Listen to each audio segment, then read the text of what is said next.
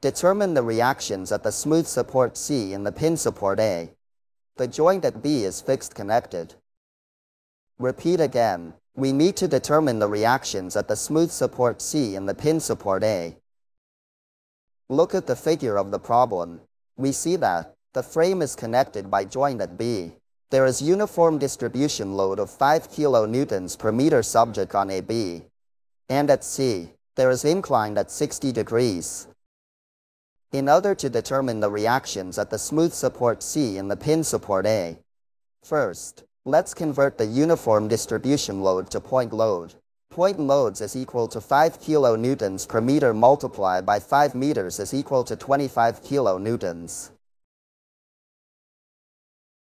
After that, let's apply directly by writing the moment equation of equilibrium, referring to the free body diagram of segment ABC respectively. The sigma of moment at point A is equal to 0. So, NC multiplied by cosine of 60 degree, multiplied by 5 meters, minus NC multiplied by cosine of 30 degree, multiplied by 2.5 meters minus 25 kilonewtons per meter multiplied by 2.5 meters is equal to 0.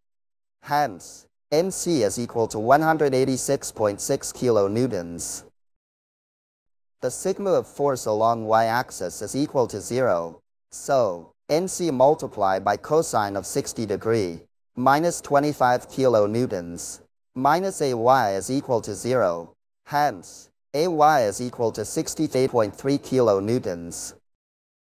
The sigma of force along x-axis is equal to 0. So, AX minus NC multiplied by cosine of 30 degree is equal to 0. Hence, AX is equal to 161.6 kilonewtons. Here is the way that we compute the reactions at the smooth support C and the pin support A. Do you think this video helped you or not? If it is helpful, share this video to your classmates. Don't waste your time. Study, because you still have a chance. Thanks.